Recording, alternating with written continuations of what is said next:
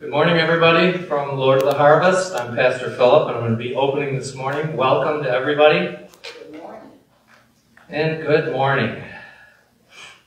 I'm opening in Luke 14, beginning in the 25th verse.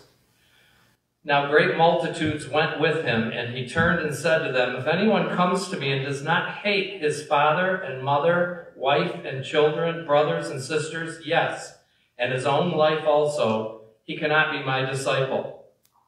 Whoever does not bear his cross and come after me cannot be my disciple. For which of you, intending to build a tower, does not sit down first and count the cost, whether he has enough to finish it?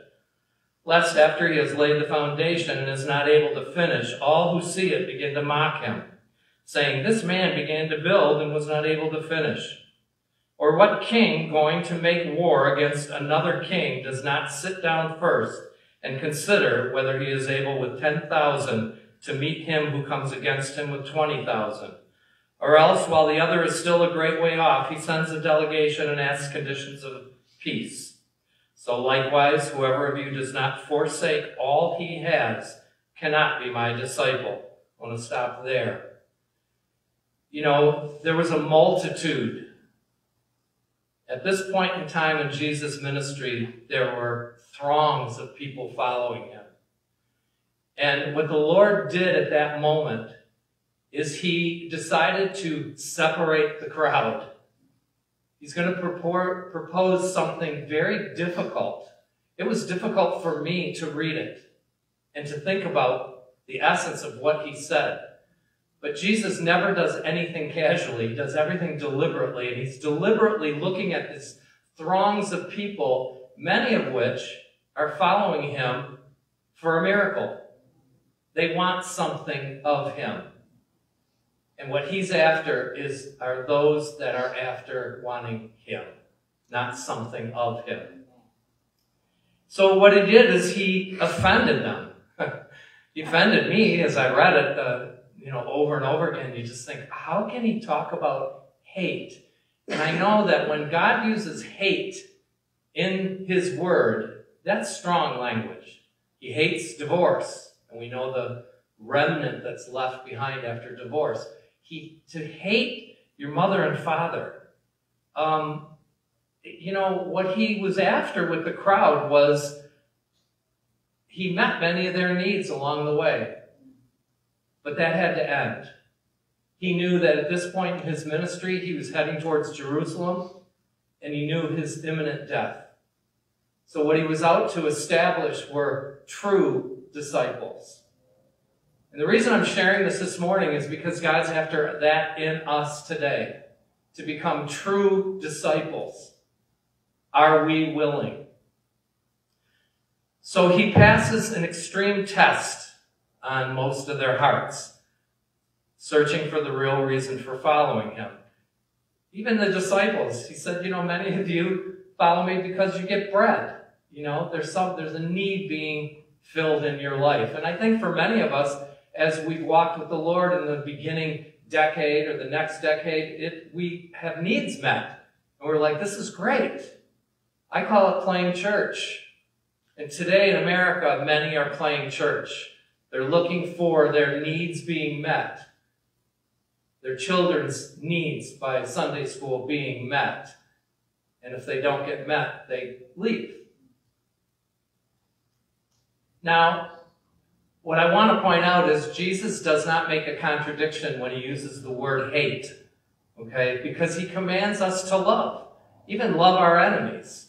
So there's no contradiction. But the language that he uses means this: you have to deny even your family when it competes with him. Amen. When it exalts itself from him. And we know many have left our church and many other churches because their family's needs aren't being met. Their children's needs are not being met. So to deny our family and serve Christ is the first price to pay that he asked. And I think at that point, it struck the heart of many in that multitude. And they were starting to question, well, wait a minute. This is not what I signed up for. The next is to consider the intent of our hearts when it comes to the cross. Now note, he says, pick up your cross, not his cross.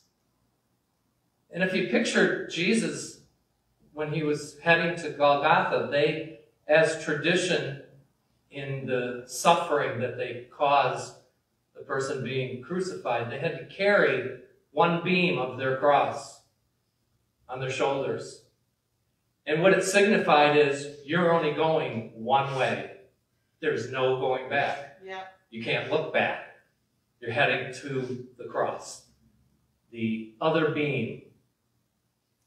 So when we consider being a disciple, that's exactly the image that the Lord is after in this multitude to get true disciples. Are you willing to pay that cost?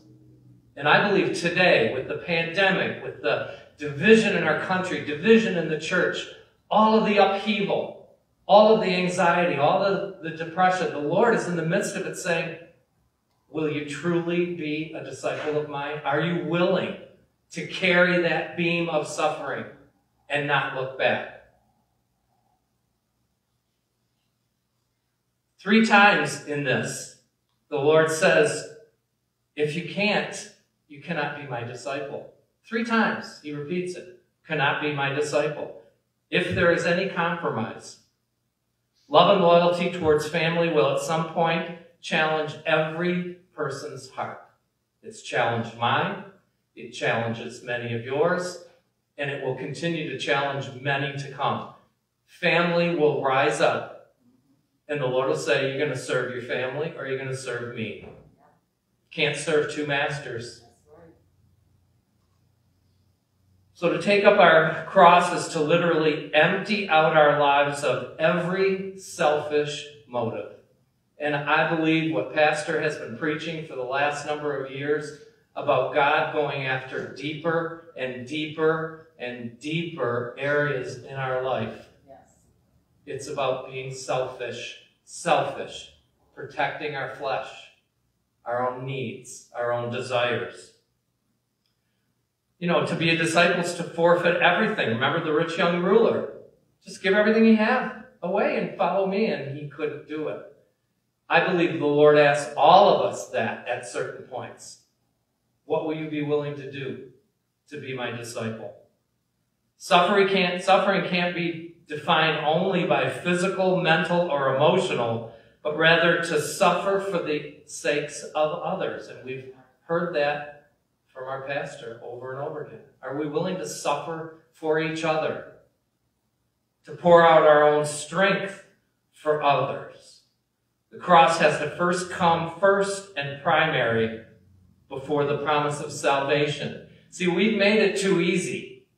Just come up to the altar and accept Jesus and your life will be great. Joel Osteen, number 101.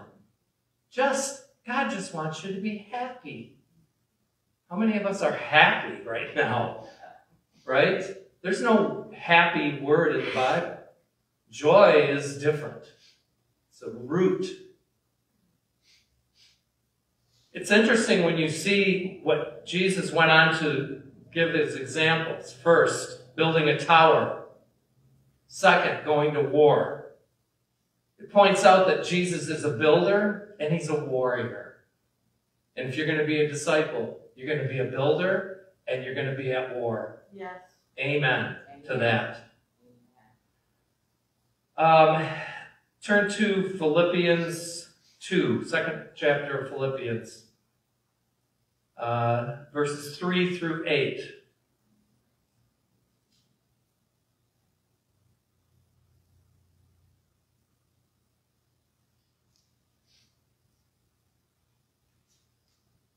For we are the circumcision who worship God in the Spirit, rejoice in Christ Jesus, and have no confidence in the flesh. God is after us to have confidence only in him and not in our flesh. Though I also might have confidence in the flesh, if anyone else thinks he may have confidence in the flesh, I more so, Paul says. circumcised the 8th day of the stock of Israel, and he goes on and on and on and talks about who he is. Yet, indeed, I also count all things lost for the excellence of the knowledge of Christ Jesus, my Lord, for whom I have suffered the loss of all things, and count them as rubbish, that I may gain Christ. These are really difficult things to embrace, saints, but we are called to suffer. We are called to embrace. And I want to close finally in the Gospel of John, chapter 6, first in verse 53. Jesus says another offense. And again, he's after dividing hearts. Those that are trying to serve two masters, those that really are not devoted and committed. And I believe you can look at the plethora of churches in the United States, and they all range in different values. Some, to quote my friend Barat, who came here from Kosovo expecting that every Christian in America read the Bible and was on fire with the Lord, and he came here and said, it looks like it's mostly entertainment. That's sad. It's very sad. So Jesus offends. He says, most assuredly I say to you, unless you eat the flesh of the Son of Man and drink his blood, you have no life in you. Whoever eats my flesh and drinks my blood has eternal life, and I will raise him up on the last day. Go to verse 60. Therefore, many of his disciples, when they heard this, said, this is a hard saying. Who can understand it? And if we go down further to verse 66, he says, from that time, many of his disciples went back and walked with him no more. Saints, this is what we are posed with today. Are you willing to be a disciple, or is it too hard? The things that Jesus offers, the cross, suffering for others, laying our lives down for one another and for him. Is it too costly? Imagine that multitude, how many walked away and never walked with him any longer because he didn't meet their needs.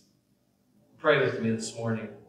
Heavenly Father, we thank you, Lord, that you have called not many, but I believe at Lord of the Harvest, you have called us to stand with you, to suffer for others, to lay our lives down for you, and to pick up our cross daily, every day, and seek after you to build your kingdom.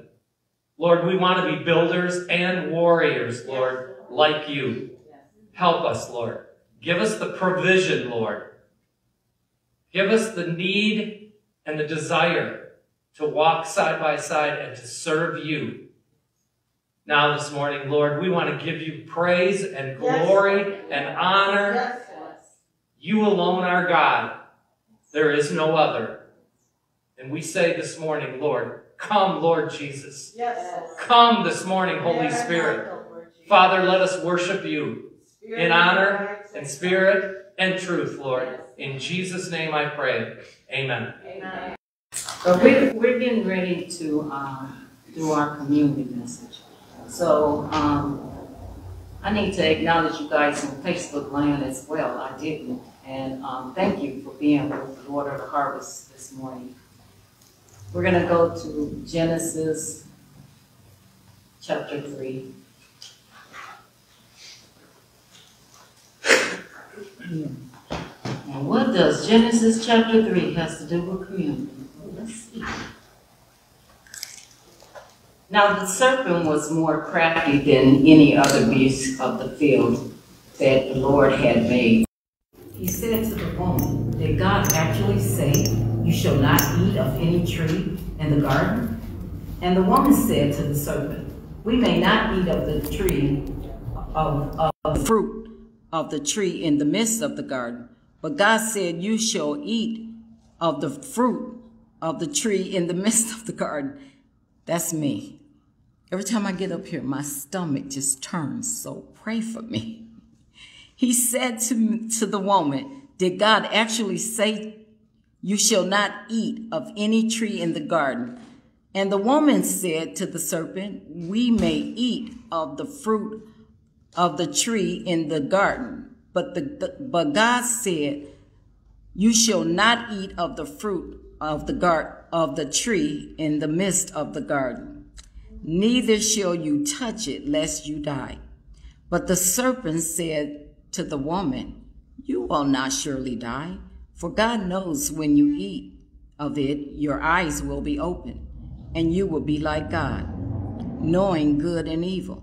So when the woman saw that the tree was good for food, and that it was delight to the eye, and that the tree was to be desired to make one wise, she took of its fruit and ate.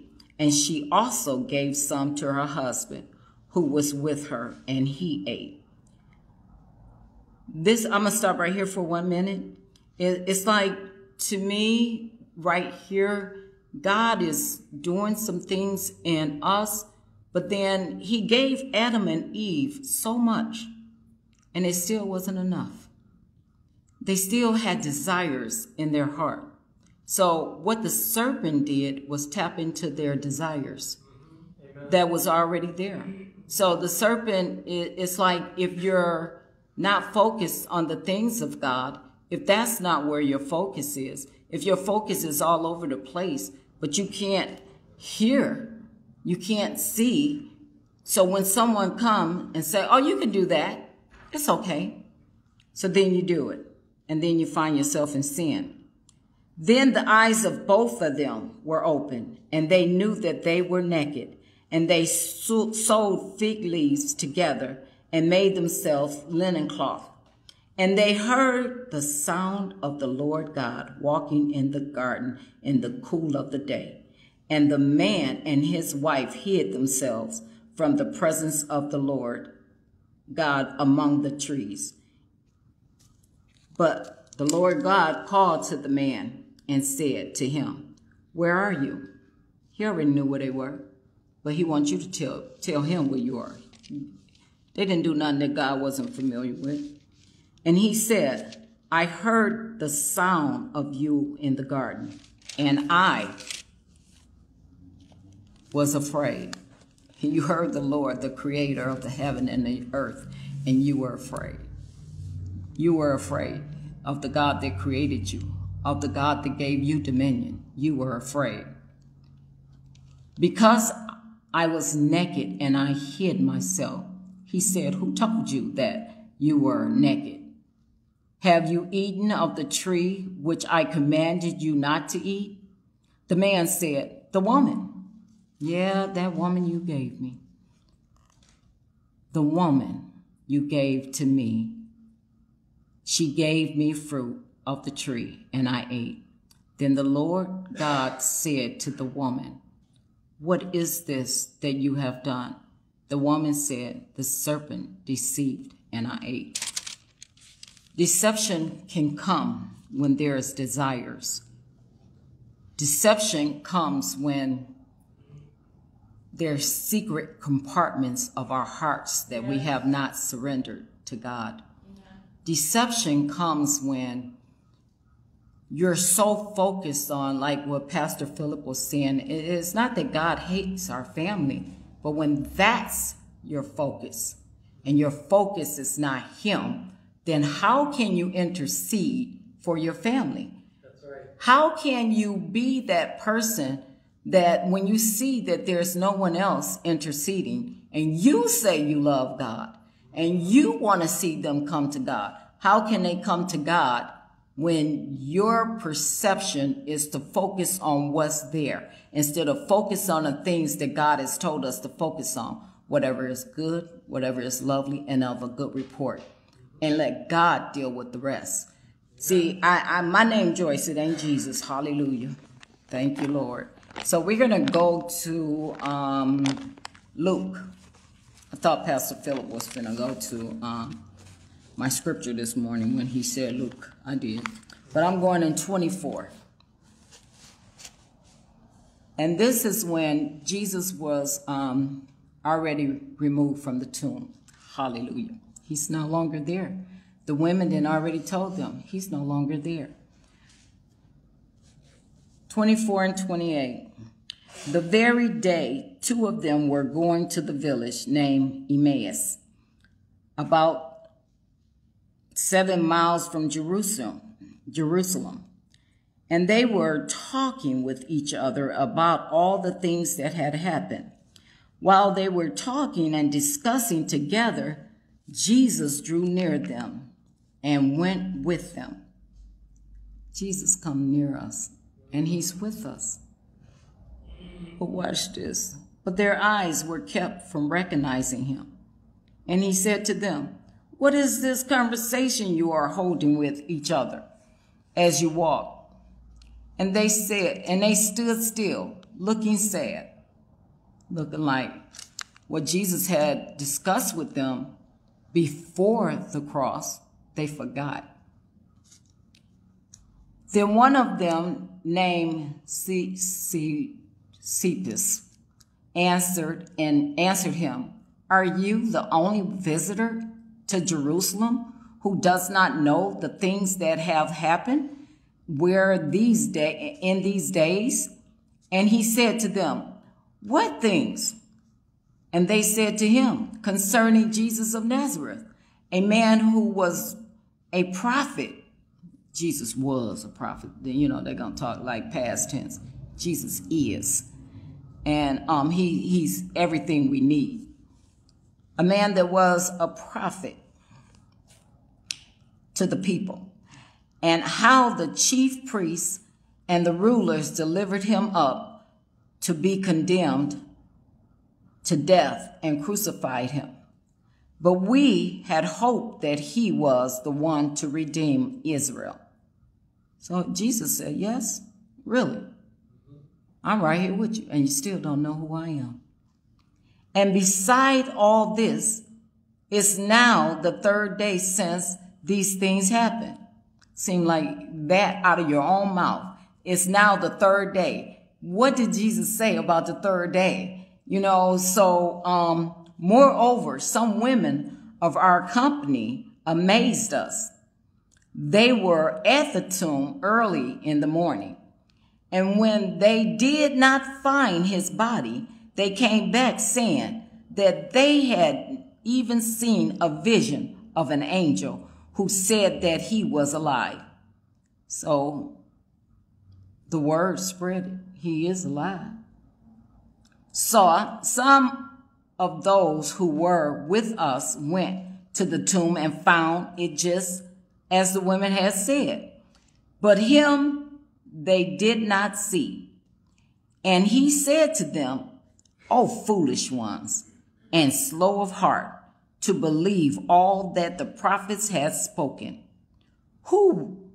Was it not necessary that Christ should suffer these things and enter into his glory?"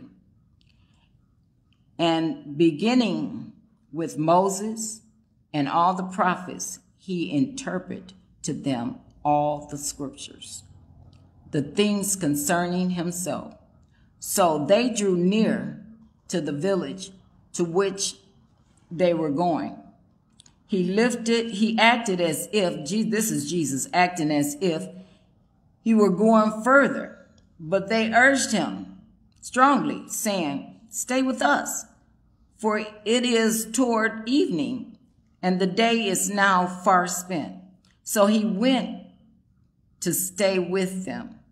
When he was at the table with them, he took the bread and blessed it and broke it and gave it to them, and their eyes were open, and they recognized him, and he vanished from their sight. They said to each other, "Did not our hearts burn within us while he talked to us on the road, while he opened to us the scriptures?" Jesus was the scriptures. Jesus was with them. For us right now, my brothers and sisters, I just pray that deception and every compartment of our heart is something that we surrender to the Father. Every compartment. We don't know. I don't know what's going to happen 5 minutes from now. Right. But I trust God's Amen. process. Amen. And even with your unsaved loved ones or someone that's dealing with an illness, trust God's process. We don't know the process. We don't know along the line what's being done in that process. We don't know along the line whom that individual is impacting. I'm going to say Jackie. Jackie has impacted so many people. So many people have gathered together in prayer to the Father for Jackie. So it's not about what, that's what we do. But we don't want to miss the presence of the Lord by being so consumed with the circumstances around us. That's right. So let's surrender our wills totally to the Father. And as the Father broke the bread and their eyes were open, it's like the blindness that affected Adam and Eve was because of disobedience. God told them not to. And blindness, again, is because your heart is not so connected that you don't even know you're with the Father. Amen. You don't even know he's talking. You don't know this. So, Lord, we don't want that. I don't want it. I don't want to be in a place where I think this is God. No, I don't want that place. I want a place of knowing. God gives us peace. He gives us love. He gives us patience. He gives us hope. These are things that he gives us. He gives us grace that we extend grace to others. And that's what comes in the breaking of bread. So let's partake. Thank you, Lord, for the body, Lord. Father, in the name of Jesus, Lord, the sacrifice, Lord, I just thank you. I glory in it. Thank you, Lord. Yes. Thank you, God. And Lord, I thank you for the blood that was shed for the iniquity of our sins, which are many, Lord. Thank you, Lord, for your sacrifice. In Jesus' name, amen. Thank you, Lord. So, God bless you, brothers. Amen. For the word, we're going to continue in the book of Isaiah. And we'll go to Isaiah 42. We'll take a review of the servant songs because we want to look at the work of the servant of the Lord in 2nd Isaiah, which is the prophecy that runs from chapter 40 through 55. Remember, as we're going to Isaiah 42, Isaiah 40 through 55 is a scene in God's throne room of judgment. All of Israel, all the nations of the earth, all the gods of the nations, Yahweh, the Lord, the King is there. Prophets are there. The heavenly council is there. Nations and rulers of nations are there.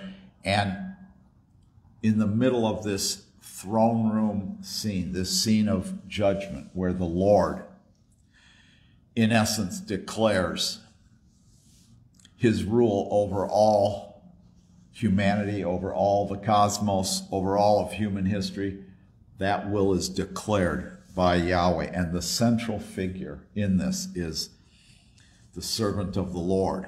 And we know there are 4 servant songs. We've been teaching on that. Taught it on Sundays and in our Bible studies on Wednesday, and we've been discussing it among ourselves. The 4 servant songs are Isaiah 42, particularly verses 1 through 9, Isaiah 49, 1 through 7. We'll look at Isaiah 50, verses 4 through 11 today. And then, of course, the end of Isaiah 52, 52:13, and the entire chapter of 53, 1 through 12. Those are the 4 servant songs. And so we can look at those 4 songs to understand what God's purpose is for the man whom he raises up.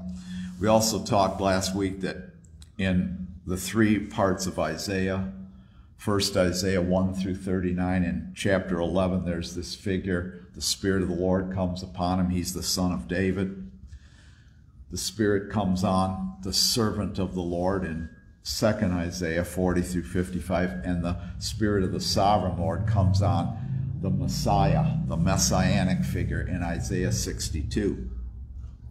And so if Isaiah is a picture of the gospel, and you know, the early church called the book of Isaiah the 5th gospel. It was referred to so much, along with Matthew, Mark, Luke, and John. In fact, the early church saw that Isaiah so reflected Matthew, Mark, Luke, and John.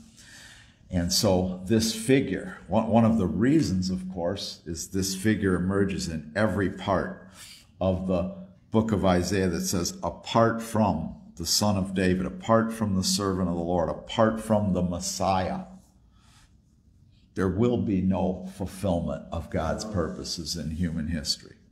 And of course, that's the lesson that stands before us. And we want to look at the specific things that this servant of the Lord did. What was his primary task? And of course, Isaiah 42 verse 1 says, behold my servant whom I uphold, my chosen one in whom my soul delights. I've put my spirit on him. And then 3 times justice is mentioned. I'll put my spirit on him. First, he'll bring forth justice to the nations. In verse 1. In verse 3 at the end, he will faithfully bring forth justice. In verse 4, he will not grow faint or be discouraged till he has established justice in the earth, and the coastlands wait for his law. Not only will he establish justice in Israel, but he'll establish justice in the nations of the earth. And then verse 6, the Lord says concerning the servant, I am the Lord, I am Yahweh, I have called you in righteousness.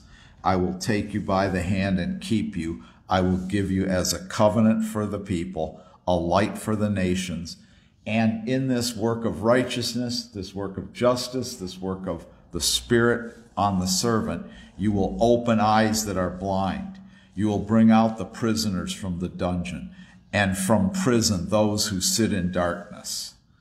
And then the Lord simply says, behold, the former things in verse 9 have come to pass, and new things I now declare. Before they spring forth, I tell you of them, sing to the Lord a new song. The servant is going to do a new song.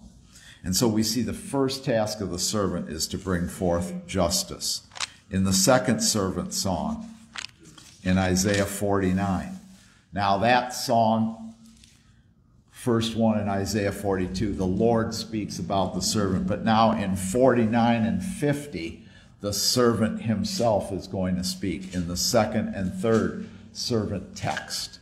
And of course, in the final servant song, servant text in Isaiah 53, once more, the Lord is going to speak about the servant. So the servant here says that in verse 2, he, that's the Lord, has made my mouth like a sharp sword. In the shadow of his hand, he's hid me. He's made me a polished arrow. In his quiver, he hid me away.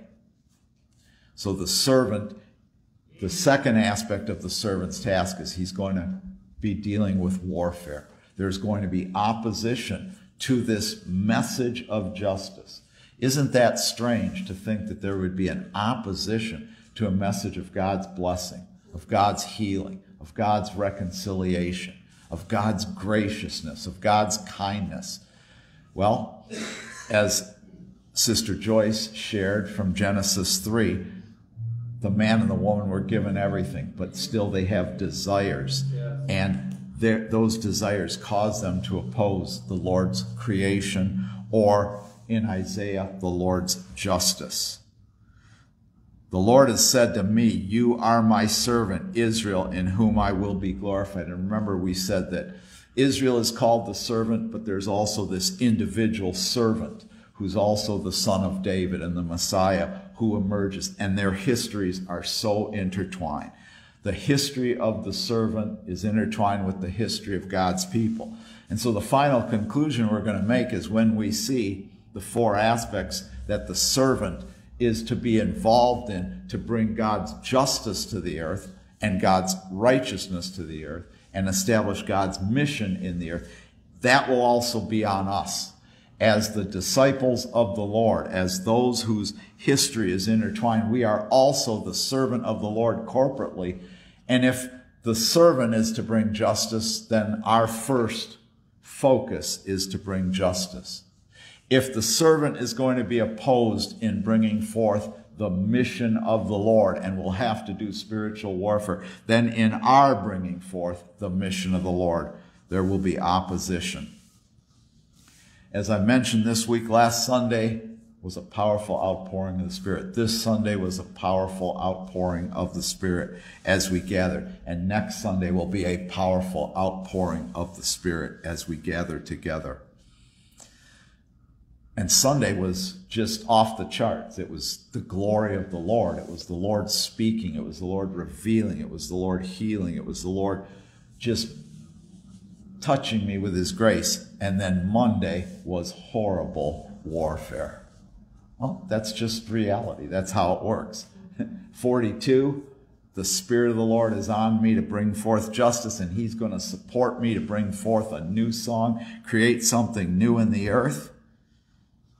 And then Monday is warfare and opposition. But you see, Tuesday was then the Lord countered with his answer. And the Lord said, the warfare is nothing. See, we're to persevere through the warfare. Yes. Amen. To establish the mission of the Lord. Yes. And this mission, you are my servant Israel, in whom I will be glorified. The mission is to glorify the Lord. It's just so strange. I mean, we, in our world, in our own nation, in the nations of the earth, you know, human beings bend things and distort things. And as Luther said, we're twisted and bent inwardly. We take the focus off the real thing, the real issue, which is bringing glory to the Lord. That's the mission of the servant. And we turn things inwardly just as the man and the woman did. No, the mission of God is to fulfill my desires. The mission of God is to bless me. But the mission of God is to glorify the Lord, or as Pastor Philip shared from Luke 14, the mission of the Lord is to make disciples. But I said, and see, remember, being discouraged, being fatigued, being wearied in the midst of warfare is not sin. It's human. Even the servant, whom we know is, from our New Testament perspective, where we can look back at these verses, the servant is God and man. He's the God-man, but even the God-man can say, I've said, because of the warfare, I've labored in vain. I've spent my strength for nothing and vanity. Yet surely my justice is with the Lord, and my recompense with my God. See, the servant who's going to bring justice has to remember that his justice, too, is with the Lord.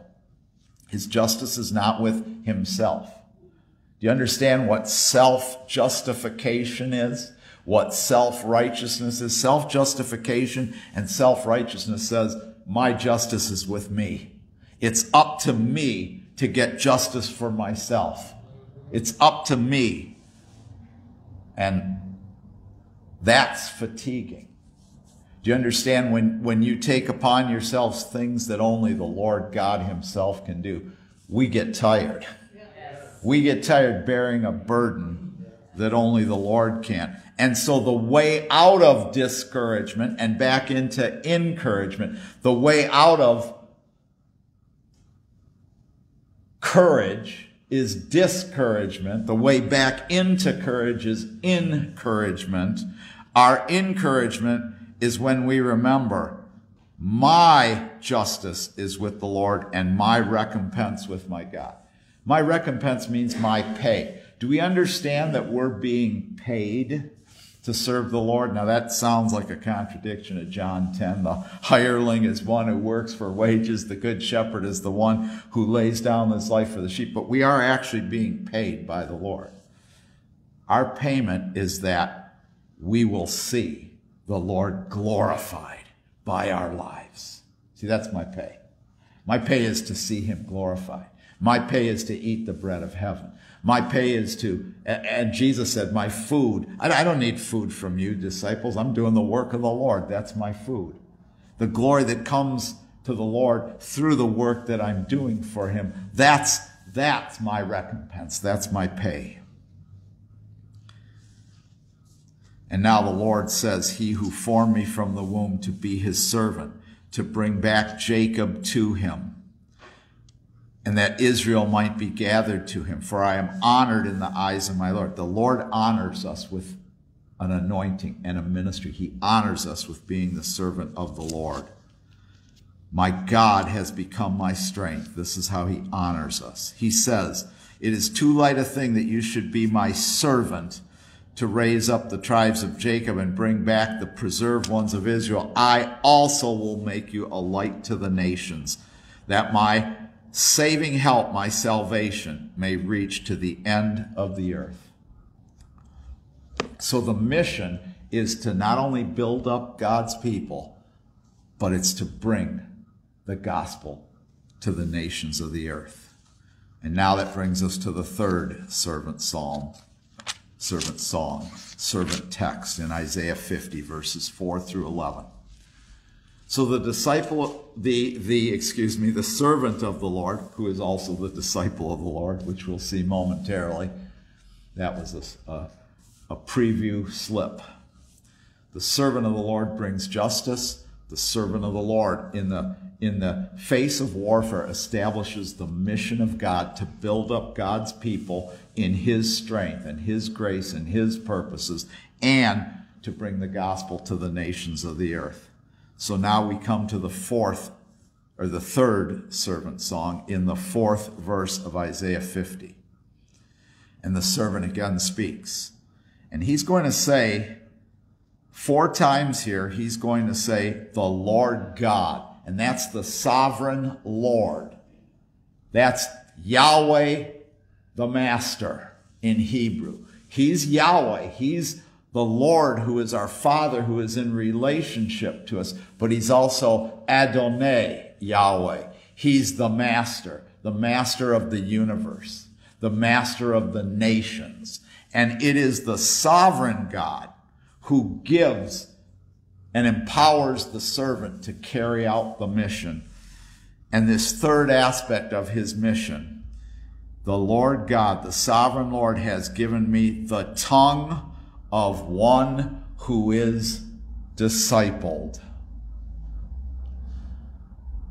The purpose of the servant is to make disciples, not make converts, not make church members, not bring people into a kind of organization known as the church.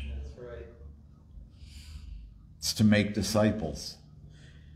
And again, Philip hit the nail on the head, not knowing what I was going to speak about, but he introduced, because the Spirit, there's this context that the Spirit establishes. The servant is a disciple maker. This is the third aspect of his mission. The sovereign Lord has given me a tongue of a disciple, that I may know how to sustain with a word him who is weary. Morning by morning he awakens. He awakens my ear to hear as those who are discipled. He has the tongue of a disciple maker because he has the ear of a disciple. Wow. The Lord opens the ear of the servant of the Lord to make him a disciple, so that as his ear is open and he hears the Father speaking and he does what the Father tells him to do, the servant now has a tongue of a disciple maker. And that tongue of the disciple maker is one who knows how to sustain with a word those who are weary. Discipleship is the primary focus, the primary objective of the servant of the Lord. He takes God's wearied people and he gives them a word of help, a word of strength, a word of empowerment, a word of direction to move them from weariness into discipleship. Now, this is specifically referring to something that took place earlier in 2nd Isaiah. 2nd Isaiah began with chapter 40, and chapter 40 is kind of like the prophetic overview, the prophetic summary, the prolegomena to the entire courtroom scene, the 16 chapters of Isaiah 40 through 55. And remember, in Isaiah 40, this is what is stated. Just go back to Isaiah 40 briefly.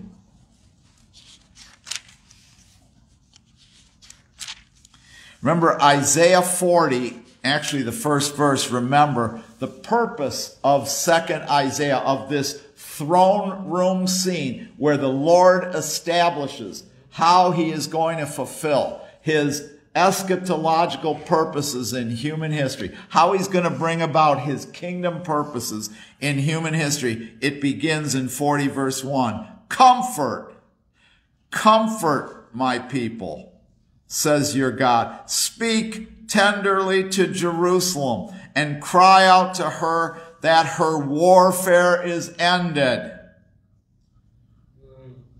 Remember, this is the prophecy that announces Israel's going to return from exile. Israel has been in exile. And brethren, when we suffer, when we struggle, when the purposes of the Lord seem so distant from our lives, when we see nothing but failure, when we experience so much warfare and so much pain and so much suffering and so much difficulty, the church is in exile. But the Lord calls us back from exile. And it is our being called back from exile and being returned to rebuild Jerusalem and rebuild the city walls and rebuild the temple and allow God's presence to dwell in the midst of his people once again. That is the comfort that God brings. Yes. That's the role of the servant of the Lord, and that's discipleship. Yeah. The Lord that's the new song that God is going to establish in our midst. Cry to Jerusalem, tell her her warfare is ended, her iniquity is pardoned, and she has received from the Lord's hand double for all her sins. You know, as firstborn sons and daughters, the firstborn got the double portion of inheritance. We always talk about the double portion of inheritance. Do you understand the firstborn gets a double portion of God's discipline as well? Yes, that's right. That's what it means to be chosen by the Lord. The fact that you're chosen. See, Proverbs makes it very clear. He who does not discipline his son, what does Scripture say? Hates his son. I don't worry about what that child's got a mind of his own, a mind of her own. Just let him go and do what? See, the unwillingness to discipline a child, it speaks of a lack of love on the part of that parent. Yeah. That parent is just, again, caught up in his or her own stuff. But the chosen son of the Father, the one upon whom the Father sets his love and pleasure, which ought to be all his children, of course. That gets the double portion of inheritance, but the double portion of discipline. Lord, why do you discipline me so much? Oh, son, daughter, it's because I love you so much. And this comfort is calling a wearied people who have been in exile for 70 years, come back to the land, and the Lord is going to be with you. The Lord is going to be there to bring you through weariness and to strengthen you. And that's why at the end of Isaiah 40, it says, 40:27, why do you say, O Jacob, and speak, O Israel, my way is hidden from the Lord, and my right is disregarded by my God. Israel's, making a complaint. He's complaining again. Israel's complaining, my right, where is my justice? See, Israel sees the disciplining hand of God as being a lack of justice. So the Lord says, okay, I won't argue with you there. Sometimes justice is set aside for discipline. Sometimes blessing and peace is set aside for chastisement. This is what happens. So, okay, you're making a complaint. Where is my justice? Well, even the servant himself in the second song is going to say, where's my justice? So keep in mind that when we have those seasons and we cry out to God, why is this happening? You need to say that in a more biblical way. Where's my justice, Lord, in this? And the Lord will say, oh, okay. Here's where your justice is. It's in the servant. He's become your righteousness. He's become your justice. So thank you for reminding me, and I'm going to bring you into justice. So as they complain, my way is hidden from the Lord, and my justice is disregarded by my God. The Lord answers and says, have you not known? Have you not heard? The Lord is the everlasting God, the creator of the ends of the earth. He does not grow faint. He does not grow weary. You're faint. You're weary. He's not. Yet his understanding is unsearchable. He gives power to the faint, and to him who has no might, he increases strength. Even youth shall faint and be weary, and young men shall fall exhausted. But they who wait on the Lord, they who rest in the Lord, they who trust in the Lord, they who place their hope in the Lord shall renew their strength. They shall mount up with wings like eagles. They shall run and not be weary. They shall walk and not faint. Yes. Now, what is that process going to be? Whereby the weary become strong? Whereby the weary mount up on wings as eagles? Discipleship. And it's the discipleship that the servant brings. Yeah. Discipleship, he knows how to sustain with a word those who are weary. Mike Osminski, perishing under the weight and the oppression and the confusion and the hostility and the negativity. For years I've said, if I can but hear his voice, I'll be okay. And then when he speaks, I'm lifted up, out. I'm lifted up on wings of eagles. See, it's the voice of the Lord speaking into us, speaking through the Spirit, speaking by Jesus, speaking through our leaders who themselves are disciples and now can become disciple makers, that the weary are raised up. Yeah. Now, before we turn back to Isaiah 50, while we're in Isaiah 40, I might as well show you one more thing. This idea, this Hebrew word for disciple, he has a tongue of a disciple maker because he has an ear of a disciple maker. That Hebrew word for disciple maker occurs in 4 different places in the book of Isaiah. 3 times in 2nd Isaiah, 1 in 1st Isaiah. The place where it is in 1st Isaiah is a whole other teaching, and maybe we'll do that next week or another week. But while we're here, the first occurrence of discipleship, that term, that again, it's a rare word in Hebrew. It's not used a lot in the Old Testament, but it's in 4 different places in Isaiah, 3 in Isaiah 40 through 55. Go back to verse 12 of Isaiah 40. Remember, we said this chapter is the summary chapter. It's got contained just about everything in it, what's going to take place in this courtroom scene of the 16 chapters, 40 through 55. 40:12, the heavenly council is speaking here. Yahweh speaks, and then the prophet speaks, and then the heavenly council speaks, and then the servant speaks. Then Israel speaks. We have all of this going on because we're in a courtroom situation. We're in an ancient Near Eastern courtroom setting, and everybody's there, and they want a verdict rendered. They want a judicial decision rendered. When we talk about covenant as being central to the unfolding of God's purposes in both the Old and New Testament, do you understand? Covenant is a legal terminology.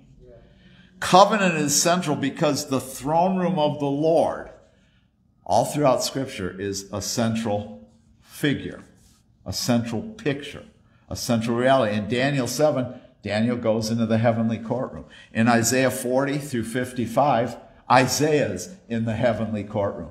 The whole book of Revelation, John is in the heavenly courtroom.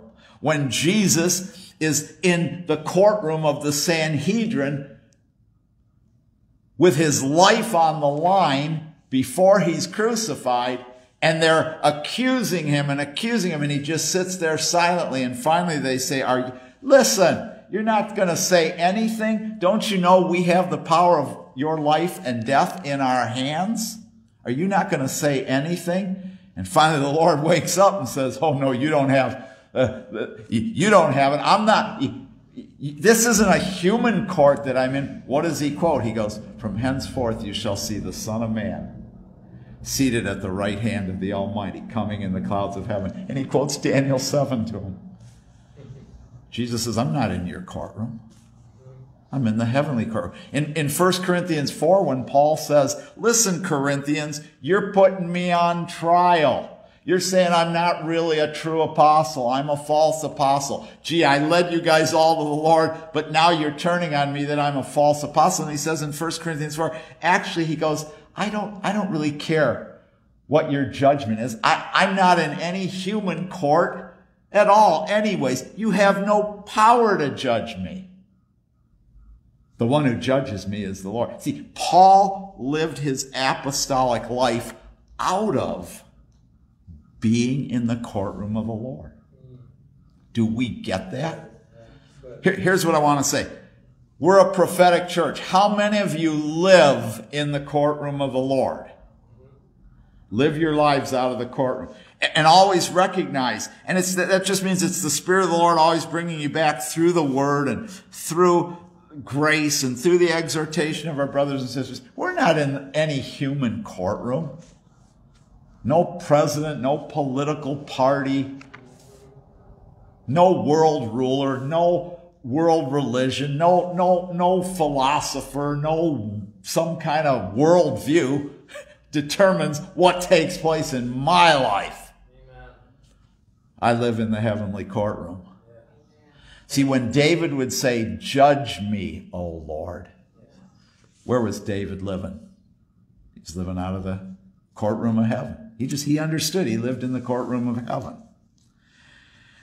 So the heavenly council says this, who has measured, 40 verse 12, the waters in the hollow of his hand, and marked off the heavens with a span, enclosed the dust of the earth in a measure, and weighed the mountains in scales and the hills in balance? And we know the answer, nobody.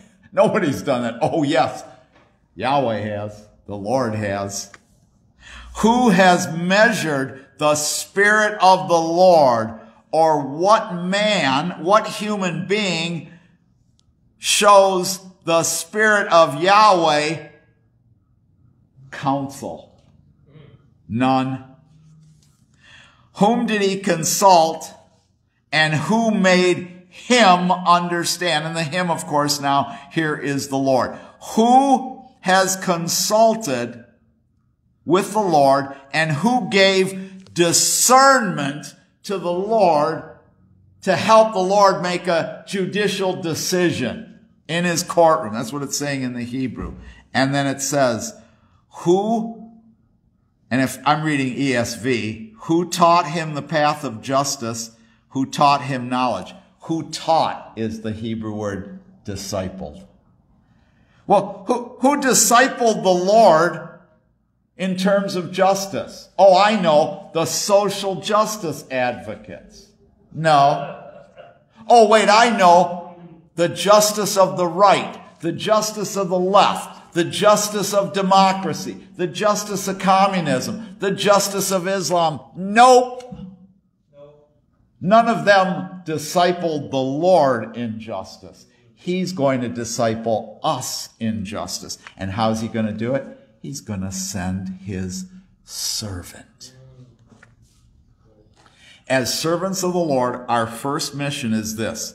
See, he's like, Pastor Isaac, you keep talking about justice. What is justice? That's the point, brethren. Figure it out.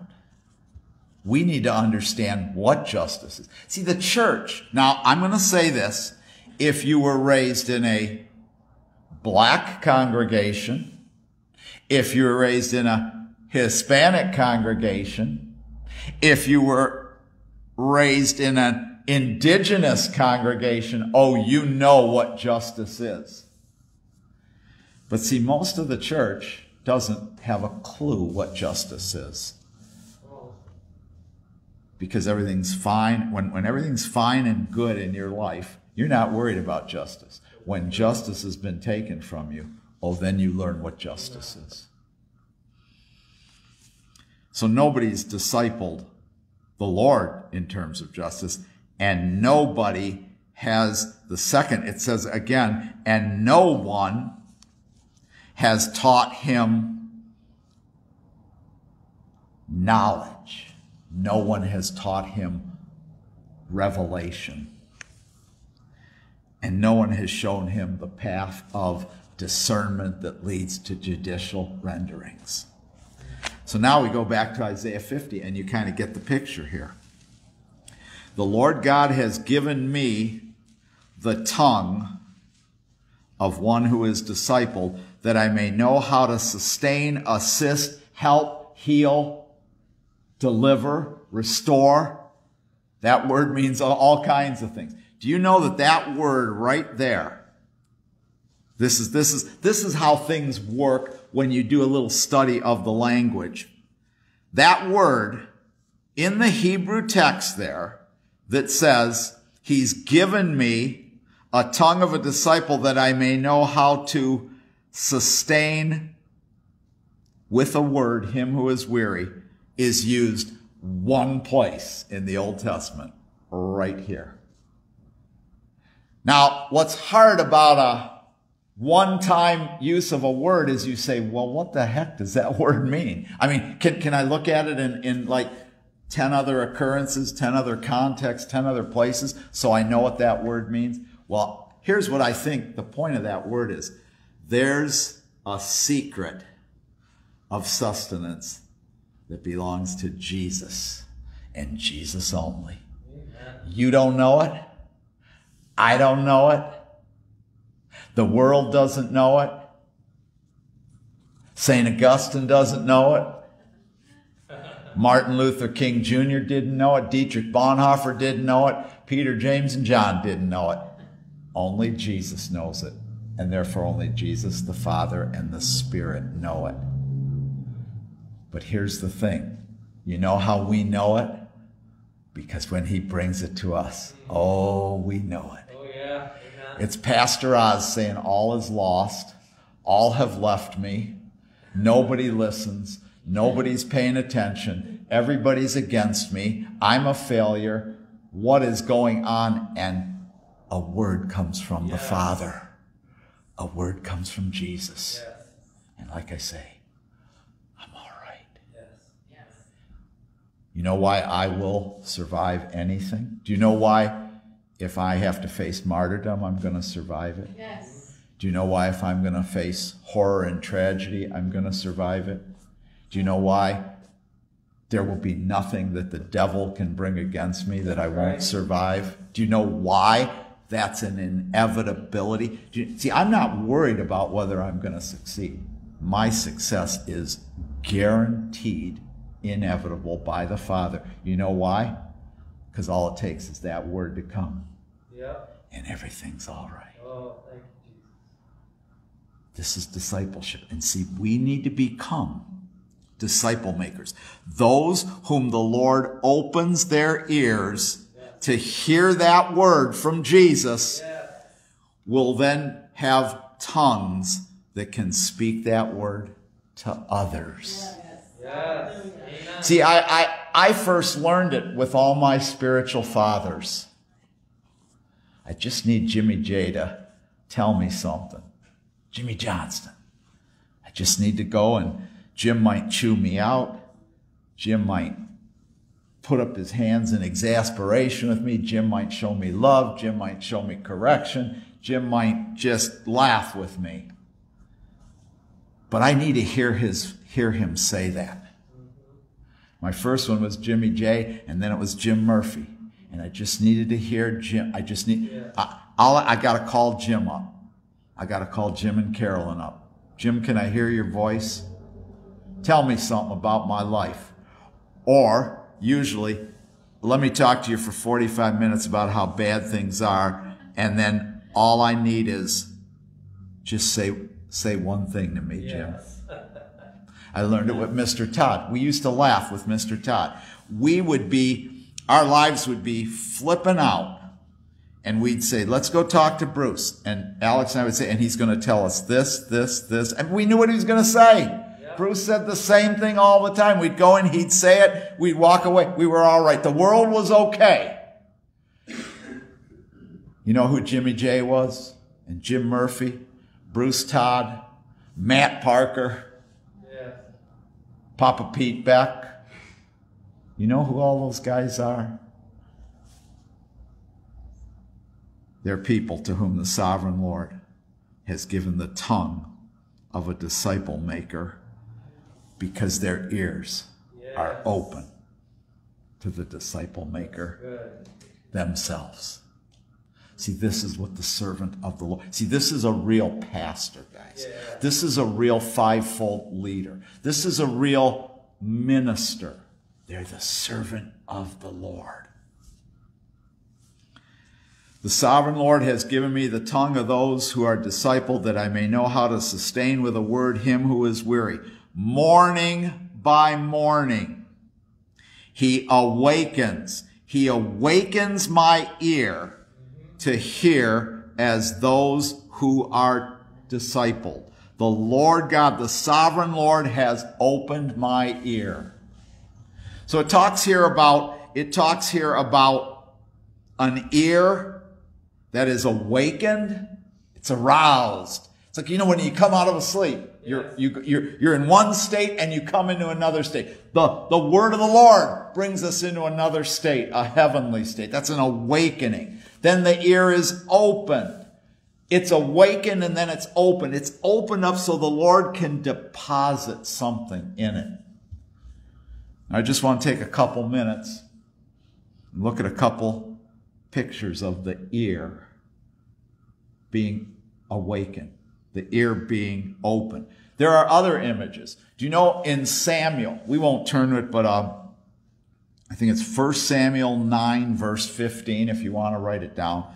It says that the word of the Lord was revealed to Samuel.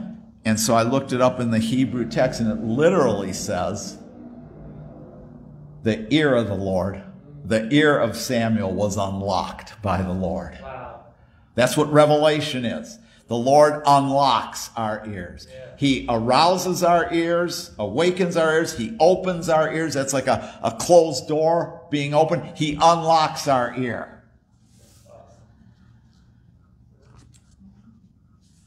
Psalm 40 is another image. Go with me to Psalm 40. It's Psalm 40, which we studied a number of times when we went through the Psalms, is a picture of God opening the ear of the psalmist. And it just gives you another image to understand this process of discipleship. Psalm 40. To the choir master, a psalm of David, verse 1, I waited patiently for the Lord. You got to wait on the Lord. Do you know what presumption is? Presumption is rushing ahead when the Lord has not spoken. Saul, I want you to wait here till I come, Samuel says. See, Samuel's trying to disciple Saul, and he knows that you have to learn how to wait on the Lord. And it's going to be, and you know, waiting on the Lord isn't like it's a nice, quiet, comfortable, restful day, and I can just sit around and put my feet up. Waiting on the Lord is when you're in the midst of panic. Yes. Amen. And everything's going wrong for Saul, and Samuel isn't showing up. And so what does Saul do? He's panicking, so he listens to his own heart and does what he wants to do. He impetuously moves, and Samuel comes and says, well, you just lost the kingship, Saul. If you can't wait on the Lord, you can't be king. So David says, I waited patiently for the Lord, and the Lord inclined to me. You know what it means to incline? The Lord put his ear down to hear my voice. See, when we hear God's voice in our ear, then our voices will be heard in God's ear as well. Amen. Why aren't my prayers being answered, Lord? Have you learned how to listen to him so that he might listen to you? I waited patiently for the Lord. He inclined to me and heard my cry. Now notice it's quicksand. He's in the midst of a Scottish bog that the Elliots are, Rob's riding his bike and here comes a Scottish bog. And the Lord says, oops, gotta help you out here, Rob. I waited patiently for the Lord. He inclined to me and heard my cry. It's quicksand, okay? He drew me up from the pit of destruction, out of the miry bog. He set my feet upon a rock, making my steps secure. And see, what does he tell the servant he's going to do? New song, new thing. Yes. It's discipleship, new song, new thing. He put a new song in my mouth, a song of praise to our God. Many will see and fear and put their trust in the Lord. The new song causes people to fear the Lord and be set free from the spirit of fear. And the fear of the Lord isn't a bad thing. It's a good thing. The fear of the Lord causes you to hope in God, trust in God, believe God. Blessed is the man who makes the Lord his hope, his trust, his confidence, his rest, who does not turn to the proud, to those who go astray after the lie. In the Hebrew, it's those who fall away to the lie. You have multiplied, O Lord my God, your wondrous deeds and your thoughts toward us. None can compare to you. I will proclaim and tell of them, yet they are more than can be told. And watch how the psalmist begins to get a word. Because he's being discipled by the word of the Lord, he gets to get words to disciple others and to rescue the weary. He's a wearied person being rescued by the Lord, and the Lord's going to give him words to rescue other wearied ones. Your wondrous deeds and thoughts toward us, none can compare with you. I will proclaim and tell of them, yet they are more than can be told. In sacrifice and offering you've not delighted. You have dug out my ear. See? He awakens the ear. He opens the ear. He unlocks the ear. He digs out the ear. Burnt offering and sin offering you've not required. And what does the opening of the ear, what response does it birth in the psalmist? Then I said, behold, I have come. In the scroll of the book it's written of me, I delight to do your will, O my God. Your instruction is in my heart.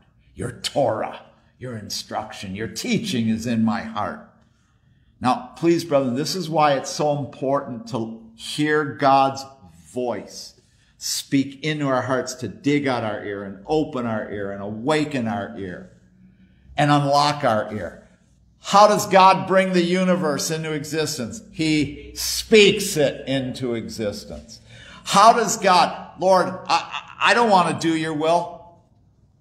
Open your ear. He'll speak the very desire into your heart to do his will. Lord, I don't think I can handle this situation. Oh, let him speak the faith into your being. See, you don't have to, see, this is the difference between following the Lord in your own strength and doing it God's way. You don't have to generate strength. Right. God's grace gives us the ability to understand God's will. When we understand it, or when we don't understand it, his grace gives us the ability to understand it. When we understand it but don't desire to do it, his grace gives us the ability to understand and desire to do it. And then, understanding God's will, desiring to do it doesn't necessarily mean you have the strength to do it. So, well, guess what? His grace speaks the ability to do God's will. See, here, this is what discipleship is. A disciple is a learner. One who opens his ears to hear the voice of the master, and the voice of the master does the rest. How will I face this, and this in my life? We're so bound by fear. I don't know if I could do this or that. No. Don't be bound by fear by that. That's a true statement. You don't have the ability to do anything, and you ought to be afraid. That's it. Yep. Oh, but wait a second. There's an answer. Yes. Yeah, I can't do that. Oh, Lord, speak it into me. Yes. Behold, I've come. In the scroll of the book, it's written of me. I delight to do your will, O God. Your law is within my heart. See, after his ear gets open, his delight is in the things of the Lord, because the Lord speaks that into his heart. Never say, see, people get mad at me because I'll say something because I know you have to go in this direction. You might not even see what's going wrong in your life right now. In fact, some of the things that you like the best are the most dangerous to you. So I'm going to speak a word to you that you're not going to like. Why?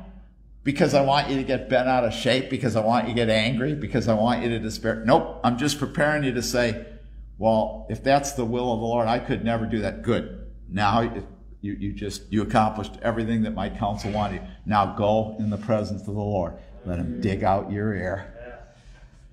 And after you have your ears digged out by the Lord, what was an impossibility to you before, the pleasure of the Lord will move you. I have told the glad news of righteousness in the great congregation. Behold, I have not restrained my lips. As you know, O Lord, I have not hidden your righteousness within my heart. I have spoken of your faithfulness, your salvation. I have not concealed your steadfast love and your faithfulness from the great congregation. Notice, when he has the ear of a disciple, he's given the tongue of a disciple. And the very thing that God spoke into existence in him, now he begins to share with the weary, to bring comfort to them as well. As for you, O Lord, you will not restrain your mercy from me. Your steadfast love and your faithfulness will preserve me forever. Okay, one more example. Exodus 21. We have one final image, and this is the servant who has his ear bored through with an awl, an A-W-L, an awl, out of his devotion to his master. Remember, Who's speaking in the third song in Isaiah 50? The servant of the Lord. Exodus 21, verse 1, second book of the Old Testament. Now these are the rules that you shall set before them. Moses is being instructed to set this before the sons of Israel. When you buy a Hebrew servant, that's a Hebrew eved. The eved is the servant of the Lord. He's the eved of the Lord. When you purchase a Hebrew servant, he shall serve 6 years, and in the 7th he shall go out free for nothing. This is what bond servanthood was in the Old Testament. Most slavery that you see in the Old Testament, much of the slavery you see in Israel, was debt slavery. You were in debt, so you sold your services to somebody for 7 years to pay off your debt. You didn't have the money to do it, so you worked for that person. If the servant comes in single, he shall go out single. If he comes in married, then his wife shall go out with him. In other words, if while he is a servant, he meets another servant and marries that servant who's his wife actually still belongs to that master, at least for that wife's 7-year time period.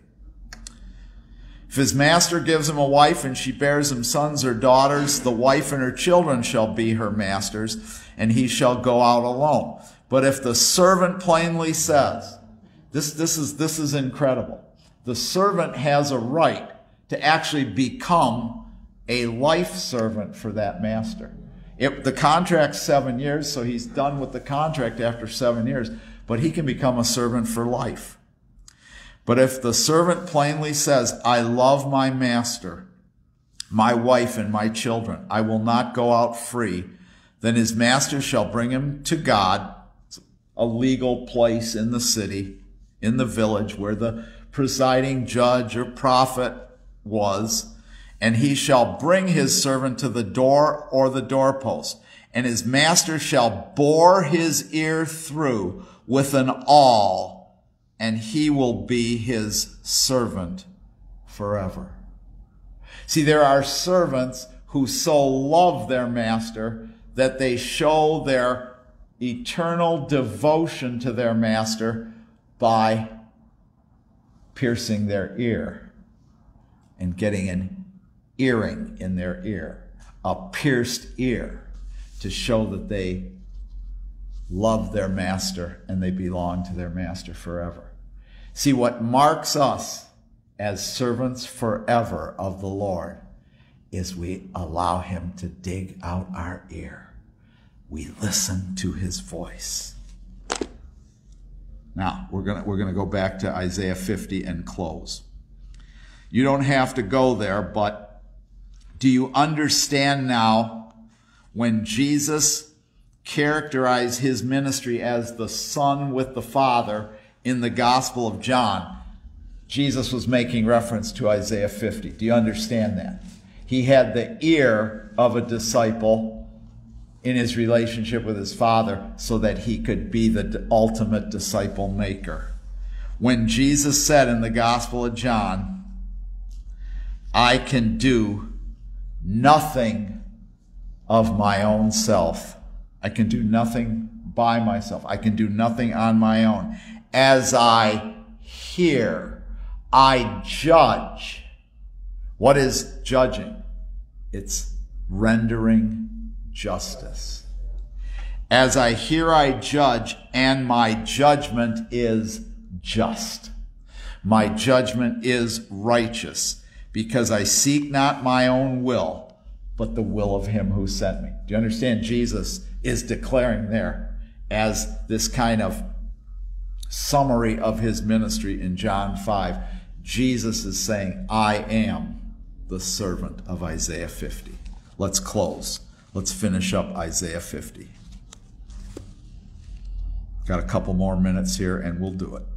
If I were at home, you'd have about another half hour, but I'm not at home, so hallelujah. We're here in the building. Okay, step back to verse 4 and we'll catch up here. The Lord God, the sovereign Lord, 50 verse 4 of Isaiah, has given me a tongue of one who is discipled, that I may know how to sustain with a word him who is weary. Morning by morning he awakens. He awakens my ear to hear as those who are taught, to hear as the disciples, to hear as those who are the discipled ones. And that word to hear is shama. Shama means to hear and obey. Hear doesn't just mean, that was a great message, Pastor. I'm leaving here and going to do whatever I want to do. Okay. Shema, the real word for hear, to hearken, is to hear and obey. And that's specifically contrasted with a word that's in verse 5.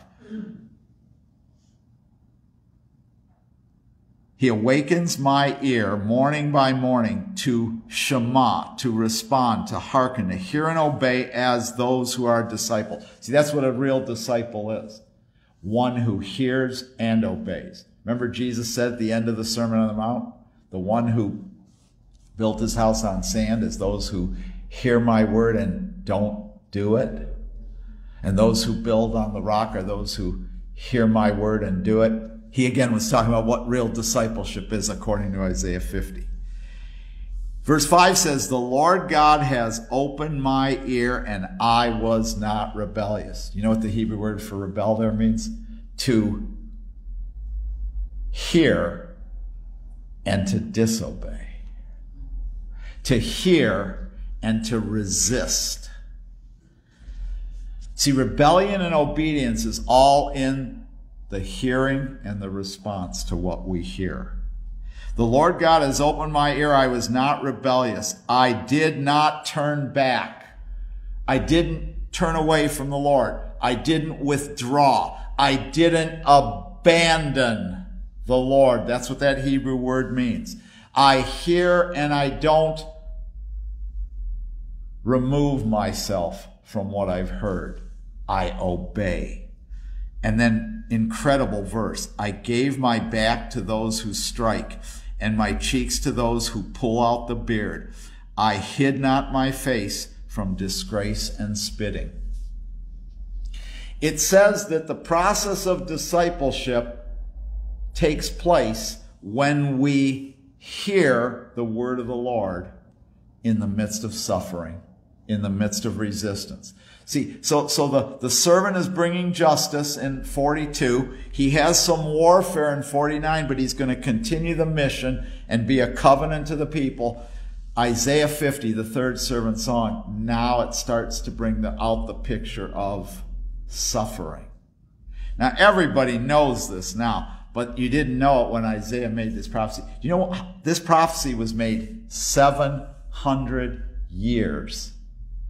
700 years before Jesus would come. And that's a very specific picture of what happened with Jesus, isn't it? I gave my back to those who would whip me. He was whipped. He was beaten. I gave my cheeks to those who pulled out the beard. They pulled on his beard. They put a crown of thorns on him. They spit on him. They slapped him. They mocked him.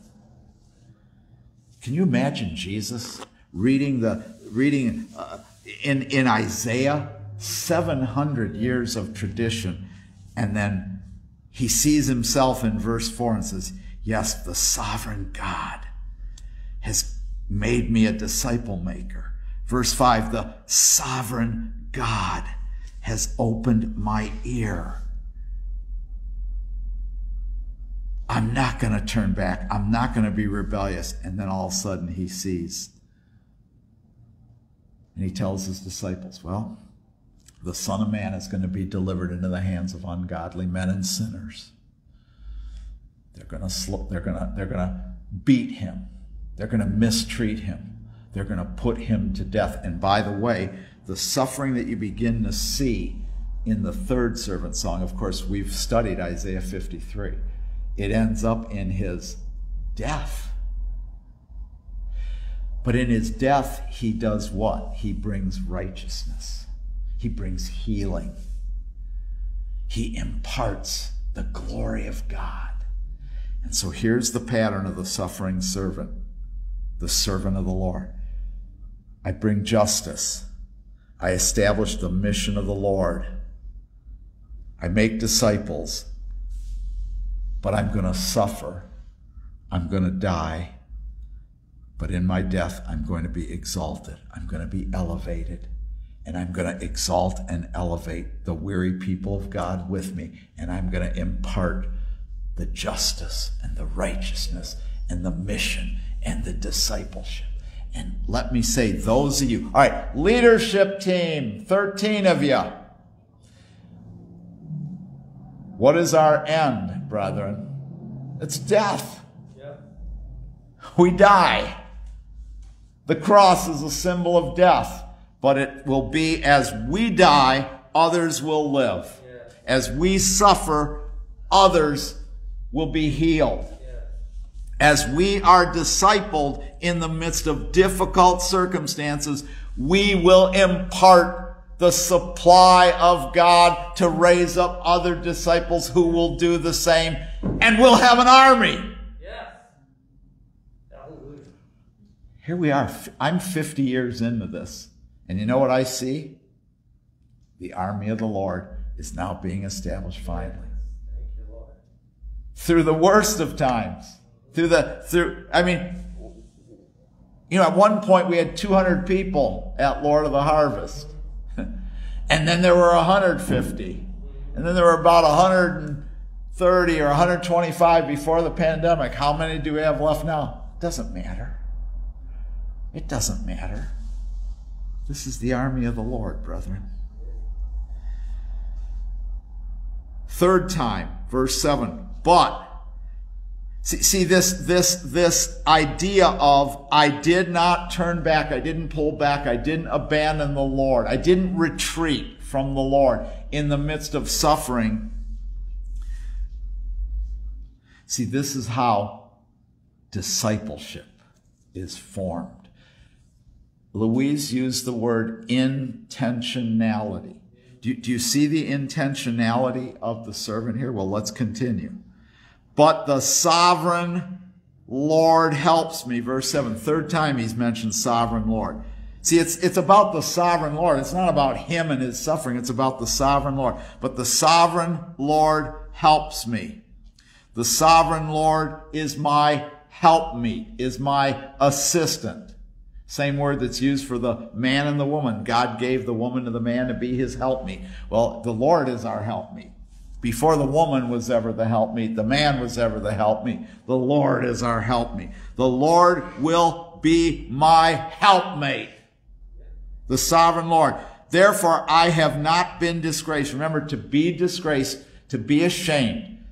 Shame isn't some internal kind of feeling that I feel yucky about myself. Shame is this voice that says, you will not succeed in the purposes of the Lord. See, we can make shame about ourselves.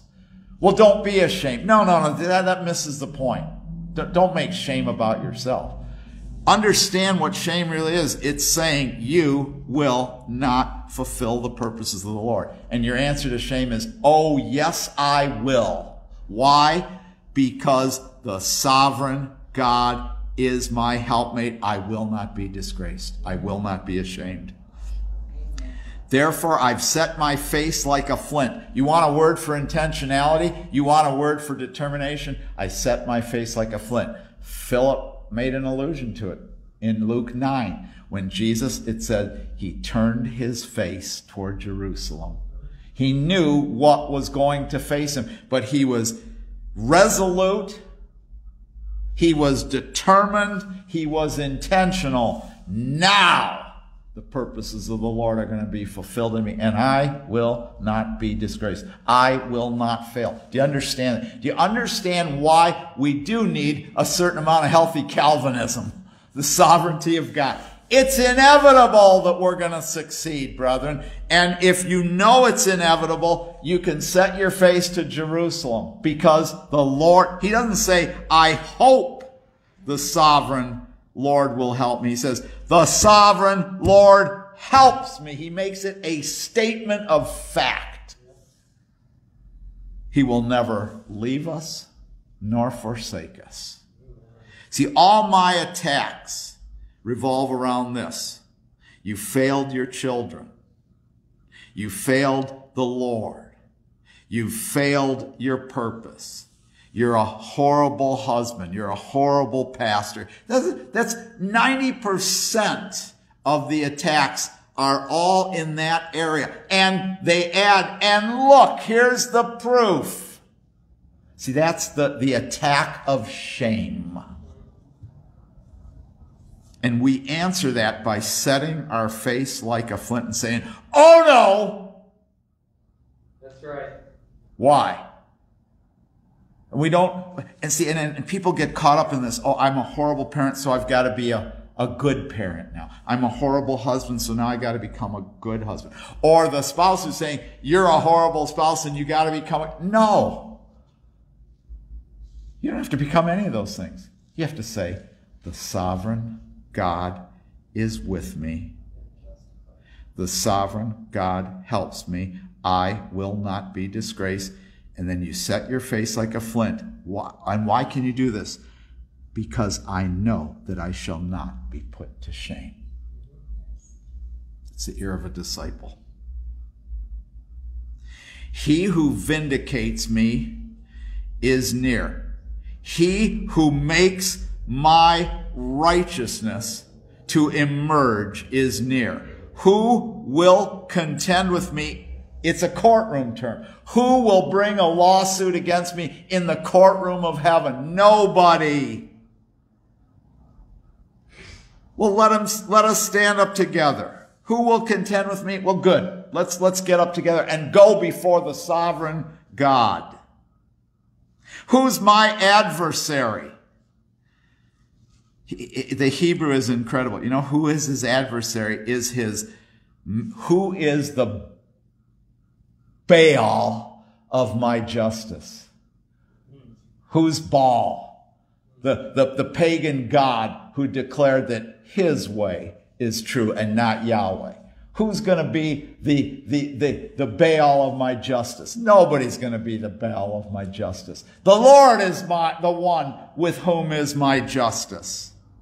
Who is my adversary? Go ahead, let him come near to me. And the fourth and final time, behold, the sovereign God helps me. Who will declare me guilty?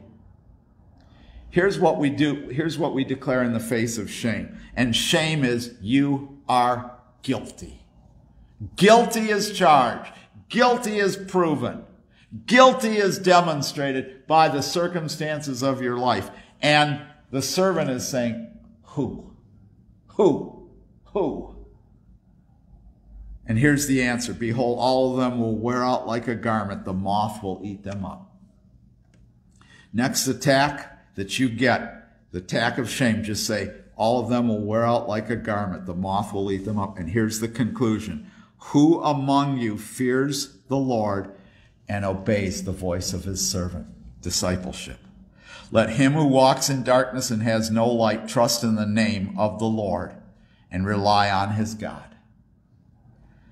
Now, verse 11 is a teaching for another time. It'll be we'll take verse 11 and jump into Isaiah 1, where Isaiah 1 talks about, it's the other place where discipleship is mentioned. I'll give you a spoiler alert before we leave, but I said one more time in 2nd Isaiah, do we have discipleship in Hebrew? Go with me to Isaiah 54. We'll close.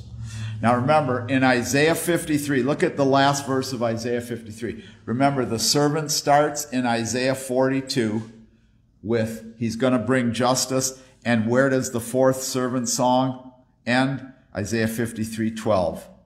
Actually, Isaiah 53:11 and 12. Out of the anguish of his soul, he shall see and be satisfied. Out of the anguish of the suffering of the servant, the Lord will see and be satisfied. And by his knowledge shall my righteous one, my servant, make many to be accounted righteous, and he shall bear their iniquities. He brings justice, he brings righteousness, he brings the mission of the Lord, and he brings discipleship. So after he bears the sins of many, the very last verse, Isaiah 53:12, the servant will bear the sin of many and make intercession for the criminals. What happens next in Isaiah 54? Sing, O barren one who did not bear. Break forth into singing and cry aloud, you who have not been in labor. For the children of the desolate one will be more than the children of her who is married, says the Lord. The Lord, because of his justice and righteousness, brings forth life. And then Isaiah 54 is all this wonderful, incredible praise and worship given to the Lord. And look at what verse 13 says. All those children, the barren one, Israel, will produce. All your children shall be discipled by the Lord. Shall be discipled by the Lord. And great shall be the peace of your children. Discipleship brings peace. I was going to give you a spoiler alert, but I don't want to ruin. This is too good of a message to ruin your morning with a spoiler alert about the last thing about discipleship. It doesn't spoil this message, but it's kind of a sobering message about what hinders discipleship. But I'm going to ask Jan to close us out with prayer, with a prayer, a comment if she wants, or just prayer, but close us out. Well, Lord, we just thank you for this word. It's quite sobering, Lord. But I pray today for everybody watching and everybody here that you clean out our ears, dear God, because our hearts really do want to be discipled by you, Lord. So clean out our ears that we may hear your voice. In Jesus' name I pray, amen.